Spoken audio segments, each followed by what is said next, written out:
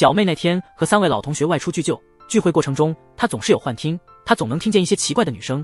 同学们都觉得角妹还这么年轻，他们甚至怀疑她是不是得了阿尔茨海默病。正聊得热闹时，班长角马突然提出要走，尽管其他3位美女怎么挽留，角马还是以工作忙为由坚持离开了。剩下的3个人翻看起了当年的纪念相册，在相册的合照里却意外出现了一个不认识的女孩，印象中她被叫做小可怡。她在他们读书期间就已经去世了，原因是在学校游泳池里溺水。那时候学校是禁止游泳的，但小可怡放学后还是私自去了游泳池。3人都觉得她很不幸，但他们似乎都记不起她的真名了。小可怡经常显得很害怕，她的行为也确实让人觉得可疑，这就是她外号的由来。说完这些，他们决定换个地方玩，这个地方就是他们的小学。3人打算夜里翻墙进去，他们想在里面进行试胆的游戏。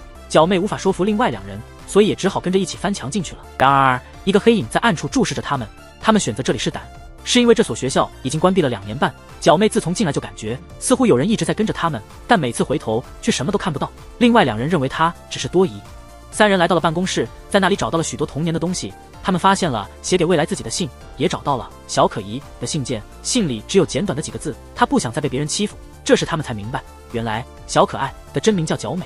记得小时候班长角马很霸道，经常欺负角美，甚至扔掉她书包上的玩偶。角美被欺负的事在她的葬礼上没人提起，她的父母也一直不知情。不过欺负她的不只是角马一，3个人以前也参与过对她的言语欺凌。角妹内心其实是觉得那很残忍的，但当时她也难辞其咎，参与了欺凌。就在此刻，那幻听再次响起，好像是在呼唤角妹的名字，那声音分明是角美的。3人都被这突如其来的声音吓得手足无措。深思熟虑后，他们惊觉今天竟是角美的忌日，角美去世那日，角妹就在一旁亲眼目睹了一切，所以他们今晚来到学校，可能就是受到了角美的某种召唤。很快他们感到事态不妙，远处隐约传来了一些声响，听上去像是水滴落的声音。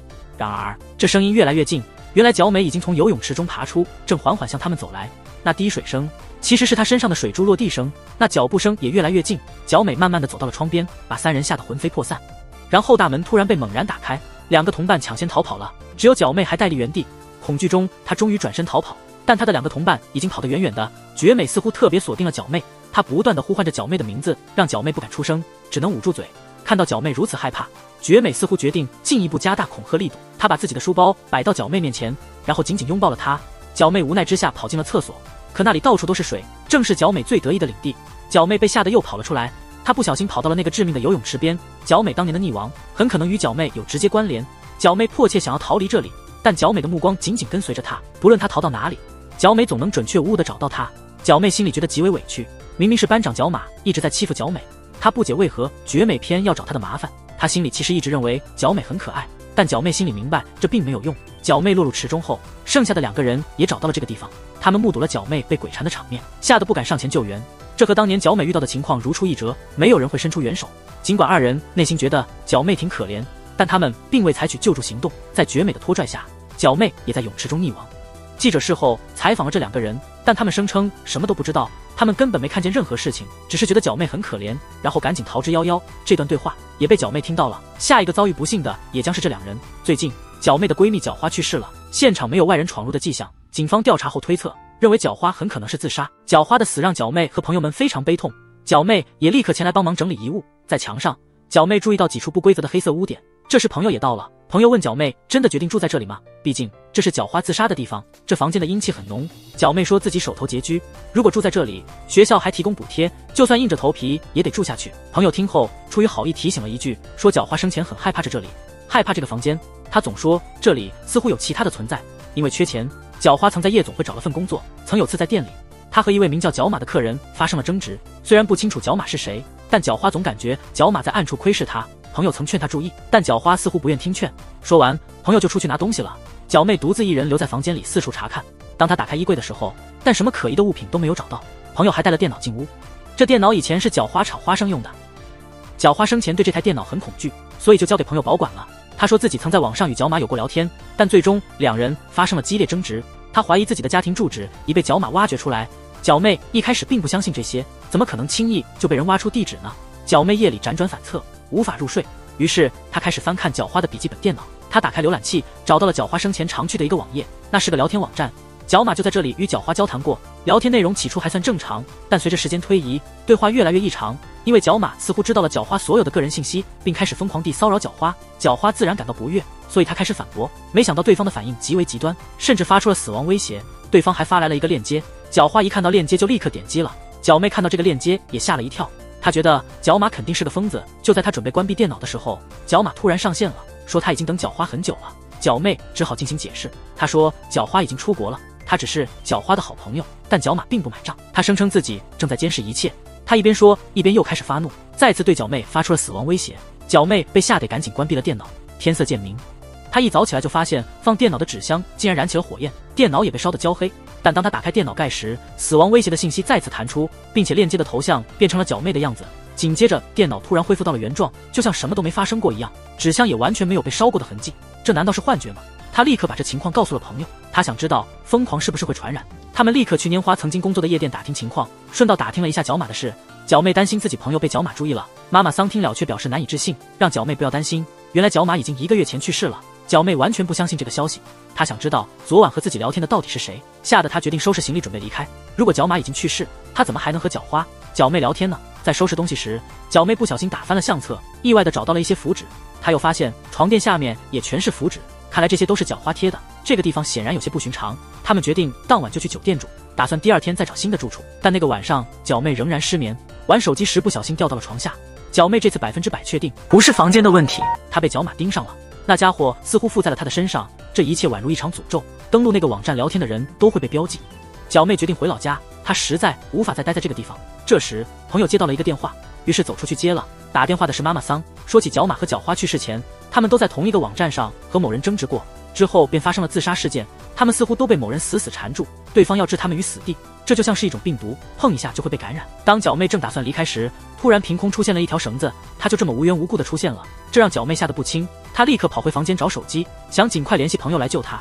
这时衣柜里突然有动静，她小心翼翼地打开柜门，回头一看，照片里的自己脸都变形了，而门外站着一个身影，那是一个她非常熟悉的人，那人正是已经去世的角花。她的脸色苍白的吓人，看上去像是连续好几天没休息，再加上身体不适导致的浮肿，角花似乎有意要置角妹于死地。幸运的是，角妹及时逃了出来，她不知怎么跑进了音乐室，但还是被角花追上并堵住了去路。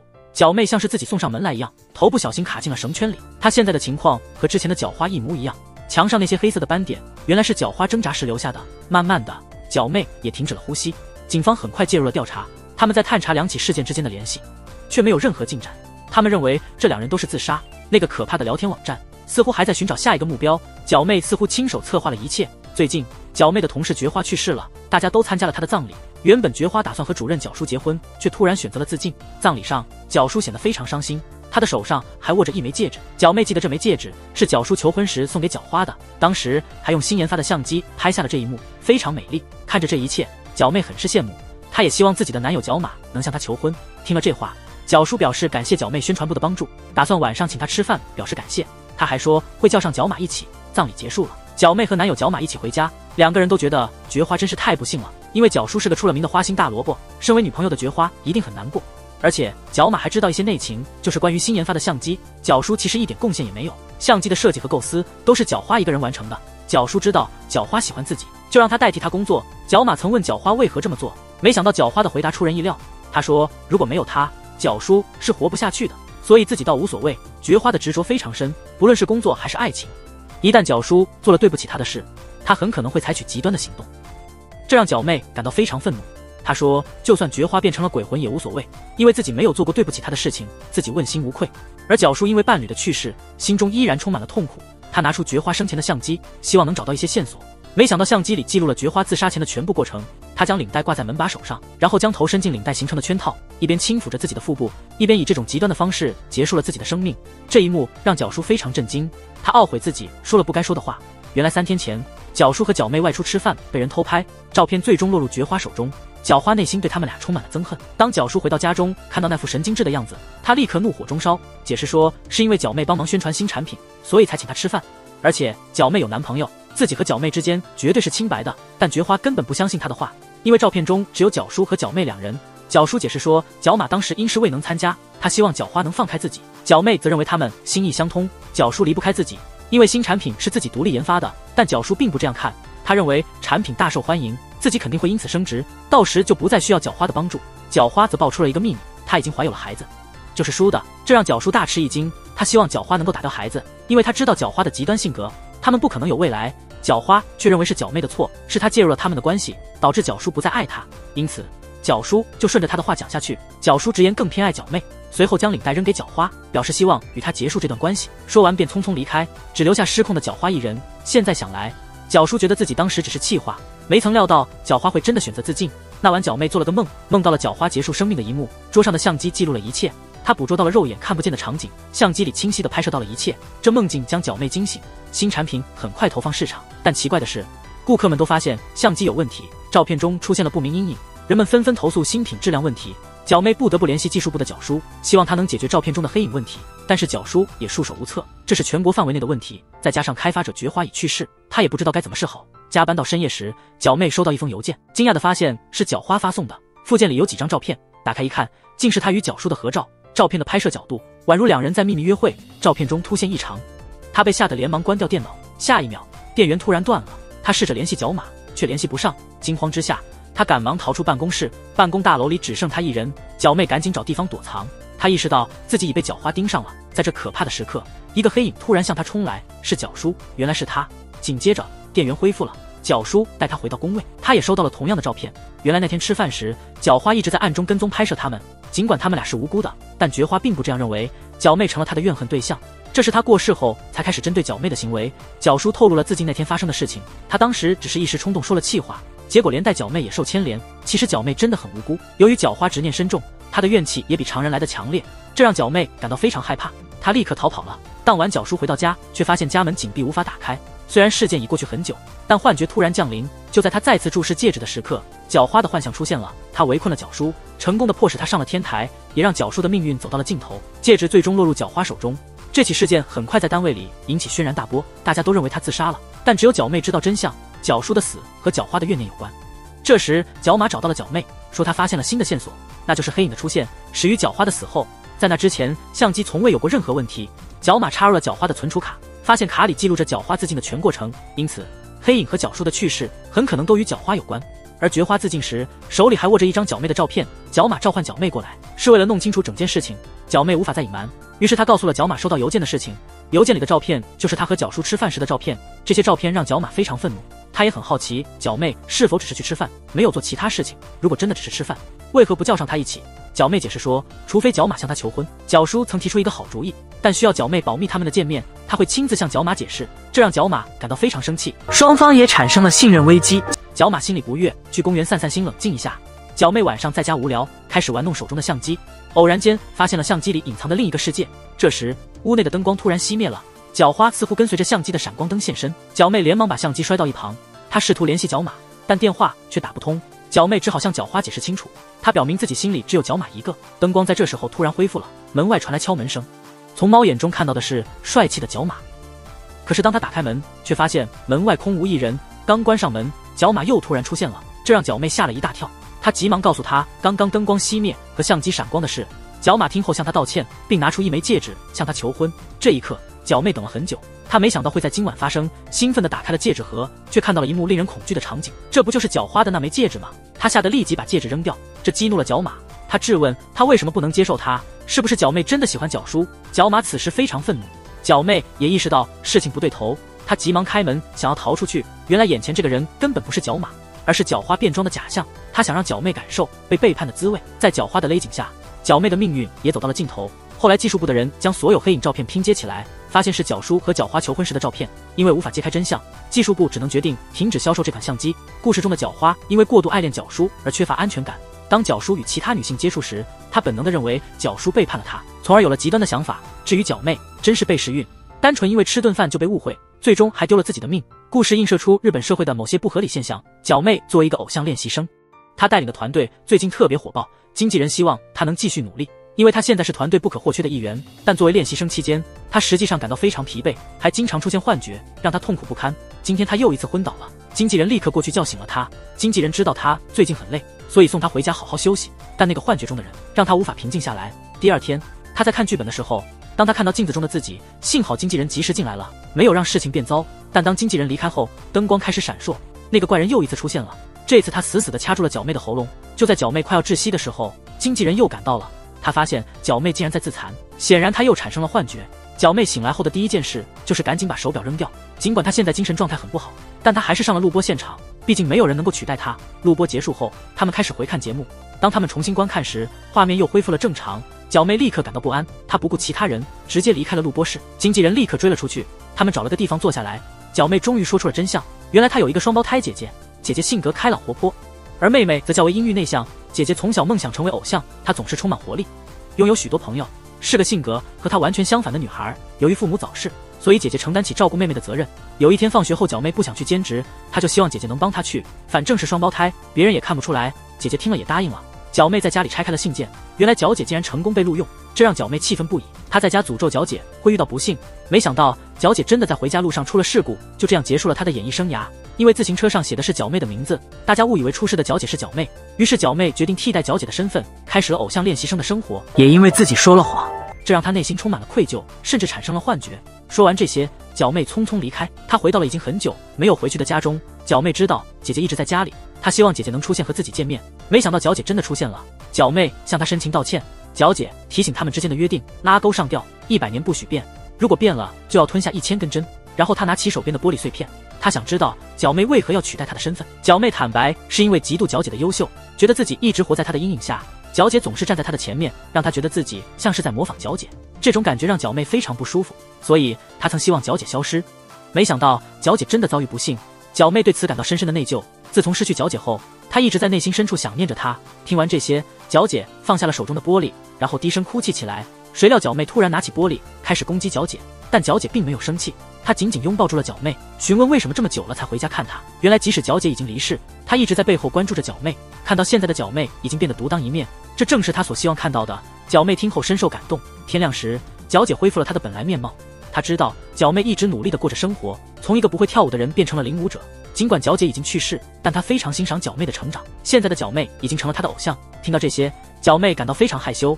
角妹把录取通知书递给了角姐，角姐向角妹表示了感激，感谢角妹帮他们实现了共同的梦想，鼓励角妹继续努力。有了角姐的支持与鼓励，角妹感到精力充沛。为了角姐，角妹重新踏上了舞台，为了姐妹俩的梦想而努力。这一天，3个胆子大的朋友来到废弃警局探险，计划把整个过程拍摄下来，制作成短片上传到网上。3人介绍完毕之后，便一同走进了废弃的警局。角胖熟练地剪断了铁链，角妹在里面感到非常害怕。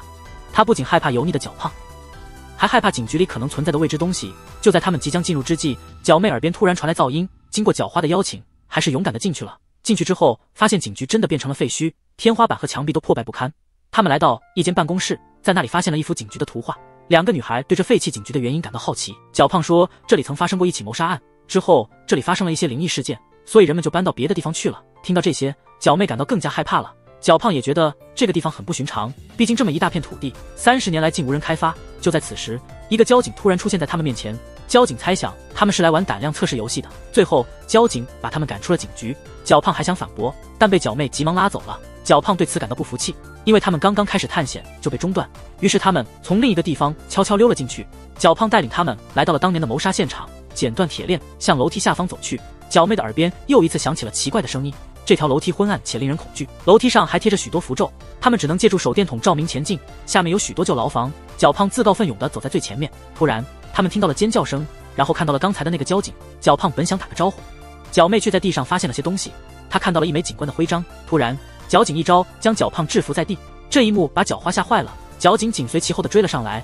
2个女孩急忙找地方躲藏。角花眼睁睁看着她的爱人被击倒，她迫切想要反击角警，但现在一切都来不及了，因为那枚徽章显示的信息表明，这个角警来自40年前，这意味着他不是活人。角胖也遭遇了不测，被那个鬼警拖走了。女孩们抓住这个机会，赶紧向楼梯跑去，但发现出口竟然被锁上了，明明之前已经剪断了锁链。然后他们眼前突然出现了血迹，令他们感到非常惊讶。血迹慢慢变成了杀字，吓得他们又一次慌乱奔跑。他们跑进了一个阴暗的角落，却发现手机根本没有信号。于是他们查看摄像机的内容，但发现摄像机关不掉了。接着摄像机里出现了幽灵的影像，他们吓得立刻把摄像机扔掉了。谁知那幽灵的影像竟是鬼凡的模样。他们立刻回想起那年的伤人事件，想要彻底调查清楚。角妹决定去资料室深入查找。到了资料室，他们根据那位鬼警的名字开始检索资料，果然找到了有关那位鬼警的信息，发现他在那年已经遇害。在1978年10月2日下午，有人潜入警局，将那位警官残忍的杀害。那凄厉的哭嚎就是他临终前的叫声。从那天起，鬼警就在警局内搜寻凶手，他找不到凶手就无法安息。这种现象被称作地缚灵，他被困在这个警局。如果能让鬼警知道真正的凶手是谁，他们或许就能顺利离开。虽然当年的报纸未能找到凶手，但现在有了网络信息迅速，他们有能力找到杀手被捕的信息。两人立刻动身，计划上楼顶找到手机信号。正当他们找到楼梯的时候，司警也跟在了他们身后。角花被鬼警一把抓住，一棍击中头部，当场倒下。角花在临终前还紧紧抱住了他，为角妹争取了逃生的时间。角妹迅速跑上了楼梯，而角花被无情地踩在脚下。到了天台，果然找到了信号，角妹也查找到了抓捕凶手的新闻。当鬼警上到天台时，角妹立刻将新闻给他看，希望能让他明白他们三人其实是无意中闯入的。下一刻，角妹被传送到了楼梯间，那扇锁着的门也打开了。兴奋的她直接跑了出去，但当她冷静下来时，警方找到了摄像机，却没有发现任何线索，而三人自此下落不明。鬼警继续在警局内对每一个闯入者展开报复，为自己的死寻求复仇。在明治时代初期，一位日本大地主建造了一座豪宅，但因为主人放弃了产权，豪宅就一直空置。如今因为年久失修，政府打算拆除这座建筑。以角妹为领头的闺蜜团听说豪宅里有一口水井，这口水井听闻拥有着能量之水，可以喷涌而出。虽然有传闻说这个家族的人都神秘消失了，但井中传说并未阻止他们的脚步，他们依旧想要进去许愿，希望找到完美的男友。不久，他们便来到了豪宅附近。角妹突然产生了幻觉，她仿佛看到了一系列怪异的场景，这让她感到非常不安，开始劝说闺蜜们返回。这番话让大家都很失望，毕竟已经来到了门前，何不进去大口呼吸一下再决定？进去后，他们发现了这个地方居然空无一人。就在这时，一架纸飞机从天空飘落，纸飞机最终停在了他们面前。抬头一瞧，发现豪宅中有个小女孩在窗口，纸飞机上写着邀请，她想和几个女孩玩捉迷藏。他们看着那女孩，觉得她挺可爱的，闺蜜团都被她吸引。可是角妹的幻觉突然又来了，她抬头一看，吓得差点尿了。这地方给人的感觉太怪异了。角妹坚决提议离开这里，但是闺蜜团不同意，他们想要留下来玩捉迷藏。几个人还在幻想那小女孩可能有个帅哥哥。场景切换到角马作为反对派，他正在和政府官员进行会谈，他努力争取保留这座历史建筑。这座建筑毕竟具有历史价值，但是政府方面完全不买账，认为这座老旧的建筑容易成为不法分子的藏身之所，很有可能发生犯罪行为。与其让它变成无赖的巢穴，不如早点拆除算了。与此同时，闺蜜团进入了豪宅内部，角妹的幻觉再次袭来，她感觉那个小女孩异常古怪，她觉得女孩可能不是人类，她们不应该参与这个捉迷藏游戏。而且豪宅内部旧得可怕，看起来不像是有人居住的地方。场景再次转换，角马去找了一位知情者。知情者认为这座豪宅无论是地理还是血统因素，每一代主人都有不幸的结局。记得最后一任主人是位画家，他曾出国学习绘画，但回国后就变得面目全非，成了一个十足的变态。闺蜜团在寻找小女孩的过程中，走进了一个房间，发现了一台旧放映机，放映机里的影像告诉他们要藏好，数到100时，小女孩就会出来找他们，这让他们害怕的立刻逃跑。但是发现大门已经被锁上了，门上的木条锋利无比，轻触就能割伤皮肤。紧张气氛愈演愈烈，红衣闺蜜因为紧张突发哮喘，这才让大家意识到捉迷藏的游戏已经正式开始。角妹无奈之下，只能先帮蓝衣闺蜜进行急救。就在此时，钟声突然敲响，角妹的幻觉又一次浮现。幻觉里总是那个男人和小女孩，小女孩也忽然真的出现了，她竟然使出了瞬移的绝技，将角妹和其他闺蜜传送到不同的房间里躲藏。角妹立刻开始在豪宅内搜寻大家，但由于是捉迷藏的游戏，所以她也不得不另寻隐蔽处躲藏。没想到意外发现小女孩正在找他们，这个小女孩正是幻觉中被那男人带走的孩子。镜头转到红衣闺蜜这边，她的哮喘仍旧没缓解，身体不适的她躲进了另一个房间，不料却意外发出了声响，这声音导致她成为第一个被小女孩找到的人，她的戏份就此结束。第一个被抓的消息也迅速传递给了其他参与者，他们第一时间得到了同步的信息。这消息把角妹吓得不轻，她马上决定走出来逃跑，没想到却碰上了迟到的眼镜妹。眼镜妹说她是从后门进来的，这让角妹好奇她有没有遇到小女孩，然后她拉着眼镜妹一起躲进屋里。这时候小女孩手持一把刀，继续搜寻其他人。角妹的幻觉再次袭来，她看到小女孩躲在衣柜里，于是按照幻觉指示找到了蓝衣闺蜜。她们觉得这样下去不是个办法，必须找到逃离这里的方法，尤其是2楼那些女孩曾经待过的地方十分可疑。角妹决定一个人去2楼探查真相，没想到2楼的情况更为恐怖，到处都是女孩子的画像，且这些都是带有恐怖表情的画像，看来都是画家主人的杰作。这些画作中也包括了那个小女孩的画像。就在这时，小女孩也上了2楼，角妹立即找了个地方躲藏起来。幸运的是，小女孩没有发现她。小女孩在这里找了一圈没找到人，就下楼继续查找。此时红衣闺蜜因被抓而退出游戏，她的形象也被画成了一幅画。转换场景，角马还在努力说服官员，但突然接收到一个令人震惊的消息，关于为何必须拆除这座房子的原因，原来是因为这附近频繁有人失踪，警方怀疑这与某些神秘组织有关，所以决定将这房子拆除，这也是为了防止更多罪恶的发生。角马听后愣在原地，难以置信。而蓝衣闺蜜也遇到了麻烦，她的血滴在了地板上，不巧被小女孩看到了，这让她的藏身之处暴露无遗。在一阵尖叫声中，蓝衣闺蜜的戏份也宣告结束。角马在听了知情人的叙述后，了解到了一个恐怖的真相，原来房子的主人会带小女孩回到豪宅，然后在里面对孩子们施以残忍的虐待，这就导致了孩子们的神秘失踪。至于那个传闻中的井，实际上并没有传说中的那种力量，它只是在半夜时发出怪异的声音，那声音听起来让人毛骨悚然。尽管不清楚那到底是什么声音，但绝对不能去井里面窥探。这时角妹又出现了幻觉，她看到一个小女孩从后门逃了出去，这让她回想起眼镜妹是如何从后门进入的。黑衣闺蜜为了避免被抓，选择了逃跑。知情人接着讲到了游戏的规则，原来这场捉迷藏游戏必须要所有人都被抓到游戏才能结束，而知情人脚下的铃铛声明显表明她就是那个从后门进来的女孩。此时眼镜妹从屋里跑了出来，她听到了铃铛的声音，原来小女孩就在她身后，回头一看就被小女孩抓走了。剩下的黑衣闺蜜因为发出了声响，也被小女孩找到。角妹根据幻想成功找到了那扇后门，却没想到情况已大不相同，那后门已经变成了通往地狱的入口。接下来发生的事情出乎所有人的意料，角妹的戏份也到此结束。在后来拆除豪宅的过程中，发现了一具白骨，正是一具小女孩的遗骸，而角妹和她的闺蜜们至今下落不明。至于井里的那些怪声，其实那些可怕的声音都是小女孩把受害者扔进井里造成的。这个故事提醒我们，废弃的古宅里不要贸然探险，不冒无谓的险，通常都能安全无事。当天晚上，角妹下班回到她的出租屋，发现那个管理员又在大声的打呼噜，偷懒睡觉。就在这时，她的室友角花也回来了，把角妹吓了一大跳，因为角妹忘记带钥匙了。角花帮她把钥匙拿下来，望着那个打呼噜的管理员，两人都打算尽快搬家，毕竟住在这样的大楼里，安全系数实在是太低了。然后他们一起进了电梯，忽然有个女人朝他们跑来，这一幕真是吓坏了角妹，大晚上的真是吓人。在角花的安慰下，角妹的情绪才恢复平静，但电梯突然出了故障，卡在了某个楼层。他们立刻呼叫了管理员，管理员说他会马上过来救他们，但当他查看监控时，发现电梯里竟然多了一个人。角妹希望他们能尽快搬家，这个公寓实在是太危险了。就在此时，电梯的对讲机也开始发出怪声，传来一个女人的声音，喊着救救我。在他们恐慌不已时，电梯恢复正常了，他们终于回到了1楼。电梯门突然打开，管理员就站在外面。当他们不出电梯，管理员好奇地问那第3个人去哪里了。这话吓得他们不轻。管理员还提到了一个传闻，说电梯曾有个女人死在这里，晚上她会出现吓人。那个女人以前被跟踪狂追，在电梯前被害。这件事发生在1年前，她虽然按了电梯按钮，但没能及时赶上电梯，结果被男子杀害了。管理员感慨，如果他当时再快一点，就不会被那个变态追上，也许就能成功逃脱了。听完这些，2个女生都感到非常害怕，她们决定不再乘坐电梯，选择步行回家。在爬楼梯的途中，角妹下定决心要尽快离开这个恐怖之地，因为她心中藏着一个秘密，那就是那名女子之死与她有所关联。当时她曾和那名女子一起乘坐电梯，那名女子被跟踪狂紧追不舍，可是角妹没能及时打开门，电梯就开始上行了。这件事一直让角妹感到内疚。第2天看到新闻报道那女子被谋杀，她心中充满了恐惧，她想尽快搬家，也是为了逃离这些不堪的回忆。2人准备进屋的时候，但角花突然发现钥匙不见了，她意识到可能是刚才太紧张了，钥匙可能掉在电梯里了。角花决定自己下楼去拿钥匙，果不其然，钥匙就在电梯内，但电梯门突然关闭了。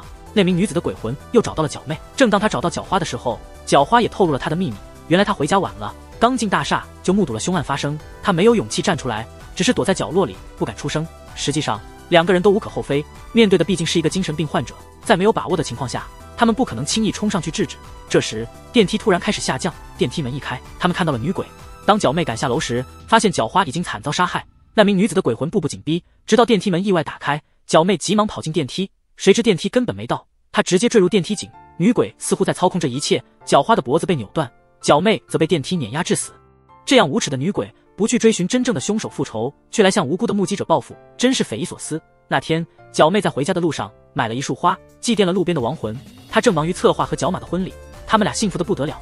角马看到家里的那束鲜花时，好奇是要送给谁的。角妹说那花是为了纪念一个去世的人，一个老太太因心脏病在路边倒下，不幸被车撞丧生。出于善意，角妹买了花去祭奠那位老太太。角妹天生有通灵的能力，她经常出于好心去祭拜不认识的人，这让角马很是担心，担忧角妹有一天会被鬼魂附体。但角妹觉得这没什么，她只是献上了一束花而已。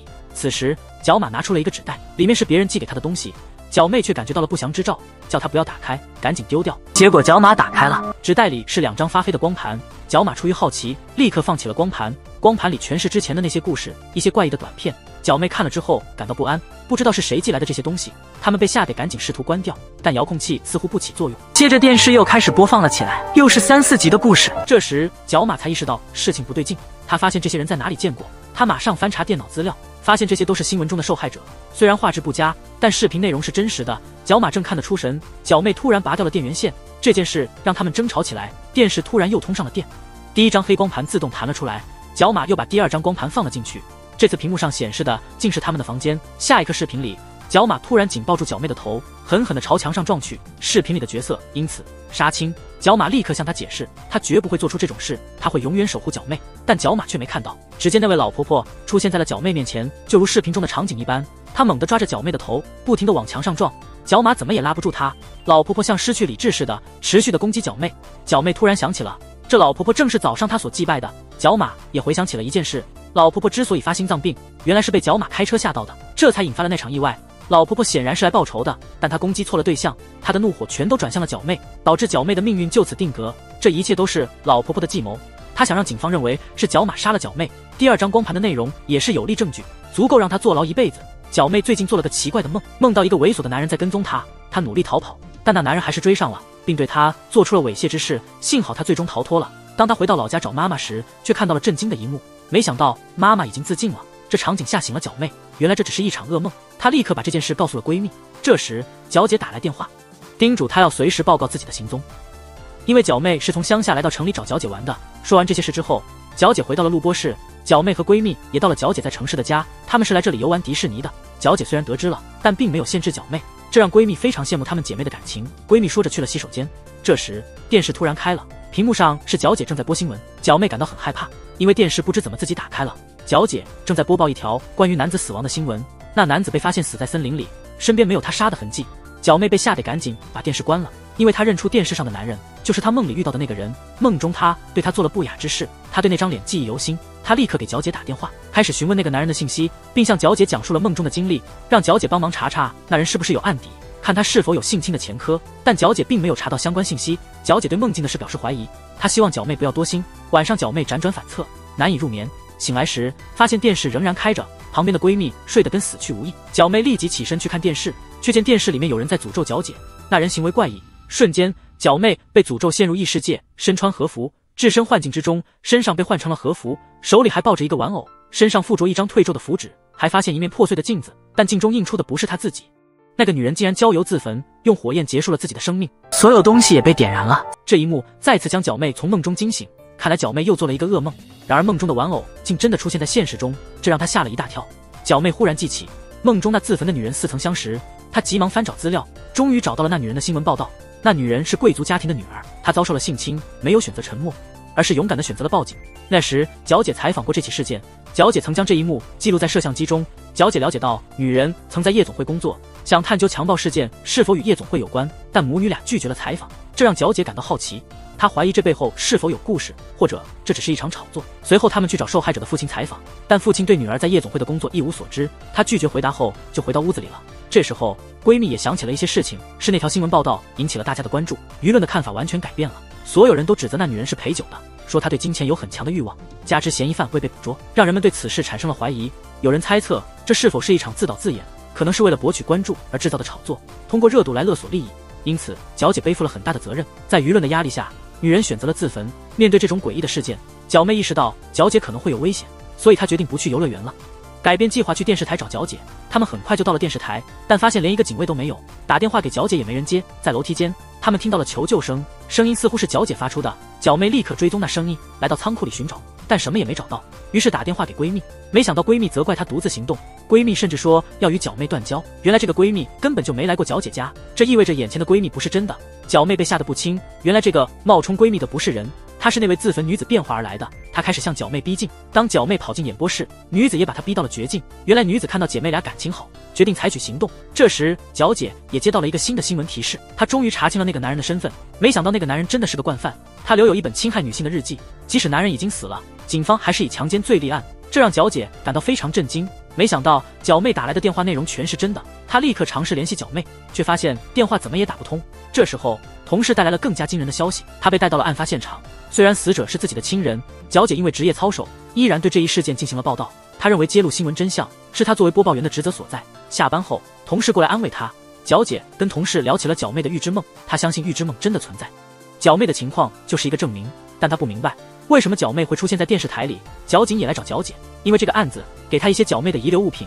他在遗物中找到了一本日记，日记里记录得非常详尽，在日记中却意外出现了自焚女子的名字，这让角姐感到非常害怕。也是因为这个名字，今天交警才会找他询问。这位交警还是他的老朋友，但为何会出现在日记里？他不解。角姐调查发现，那女子虽出身名门，实际上却在做陪酒工作。角姐还采访了多位男性顾客，她本打算将此事公之于众，但被主编否决了，因为在敏感时期播出，那女子肯定会遭到攻击。但这毕竟是事实，角姐不听劝阻，还是播出了新闻。结果那女子成了众矢之的，角姐因此被提升为主播，所以那女子可能是为了报复角姐，选择通过角妹来实施。交警也发现了新情况，角妹不是被物体砸死的，她实际上是被窒息致死，而且在角妹的喉咙里面，死时嘴里被塞了一张纸，上面写满了对角姐的诅咒。现在交警也束手无策，他们只能努力抓捕凶手，他们无法处理这种超自然事件。作为警察的交警遇到这类事也只能选择不干预。交警还发现那强奸犯有写作侵犯日记的习惯，而日记里也提到了自焚女的名字。自焚女虽然有陪酒背景，面对这种情况却不会默默忍受，她并没有做任何炒作操作，她确实遭到了侵害。角姐的同事访问了自焚女的家，向她的父亲询问，要知道自焚女的下落，但她父亲也不清楚，因为自焚女1年前离家后就未曾返回，同时自焚女的母亲也在这段时间服药自杀了，而且就在侵犯事件发生的1个月左右，很可能是由于知道女儿做陪酒的事情，深受打击才选择自尽。角姐听到这些感到难以置信，她不经意间看向自己的包包，发现了一个被烧焦的娃娃，这个娃娃让她感到非常熟悉，似乎是自焚女经常携带的那个。第二天，她赶到了警局，翻查过去1年的死亡记录，发现了自焚女自焚的记录，包括那张退咒信和娃娃。传说中，逝者在死后1年有可能会归来，所以她首先铲除了强奸犯男子，其次是角姐的妹妹，这是她复仇的第一步。在路上，角姐又遇见了绝警，了解到强奸犯的死因果然是同样的窒息死亡，与角妹的死法一致。交警对此也感到无能为力，他只能把自焚女母亲的遗书交给角姐。原来自焚女的母亲背负了巨额债务，为了帮助母亲还债，自焚女才去做了陪酒工作。这件事曝光之后，母亲无法承受这个打击，认为是自己的错，因自责而选择了自杀。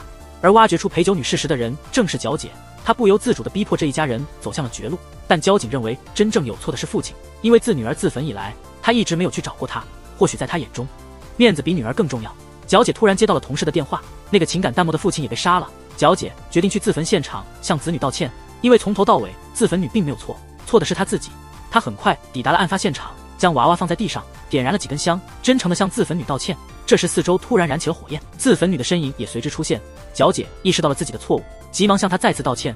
只见自焚女缓缓逼近，将手轻放在角姐的腹部，让角姐感同身受她生前的苦楚，并告诉角姐她已有身孕，那孩子正是那个强奸犯的。这让角姐深感内疚，如果不是她执着于揭露真相，事情也不会走到这一步。最终自焚女并没有伤害角姐，而是选择了离开，但她给角姐留下了一个礼物，那就是她腹中的孩子。现在孩子已经在角姐的身体里。